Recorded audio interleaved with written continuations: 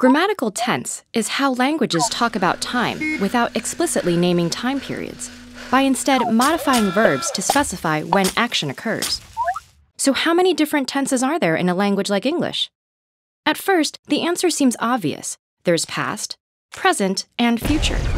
But thanks to something called grammatical aspect, each of those time periods actually divides further. There are 4 kinds of aspect. In the continuous or progressive aspect, the actions are still happening at the time of reference. The perfect aspect describes actions that are finished. The perfect progressive aspect is a combination, describing a completed part of a continuous action. And finally, there's the simple aspect, the basic form of the past, present, and future tense, where an action is not specified as continuous or discrete. That's all a little hard to follow, so let's see how it works in action. Let's say your friends tell you they went on a secret naval mission to collect evidence of a mysterious sea creature. The tense sets the overall frame of reference in the past, but within that, there are many options. Your friends might say a creature attacked their boat. That's the past simple, the most general aspect, which gives no further clarification. They were sleeping when it happened, a continuous process underway at that point.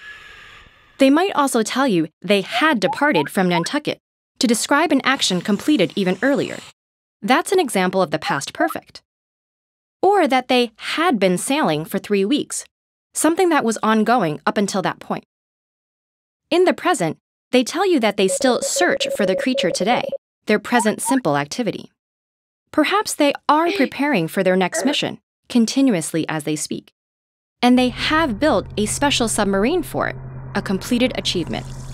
Plus, if they have been researching possible sightings of the creature, it's something they've been doing for a while and are still doing now, making it present perfect progressive. So what does this next mission hold? You know it still hasn't happened because they will depart next week, the future simple.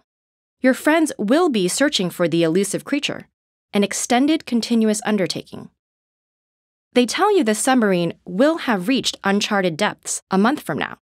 That's a confident prediction about what will be achieved by a specific point in the future, a point at which they will have been voyaging for 3 weeks in the future perfect progressive.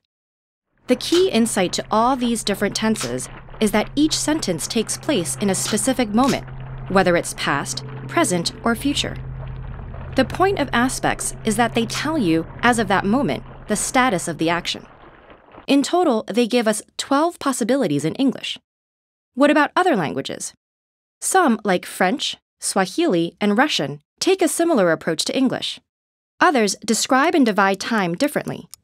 Some have fewer grammatical tenses, like Japanese, which only distinguishes past from non-past. Buli and Tukangbesi, which only distinguish future from non-future.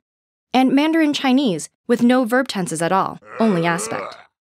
On the other hand, languages like Yanuar split past tense into multiple degrees, like whether something happened hours, weeks, or years ago.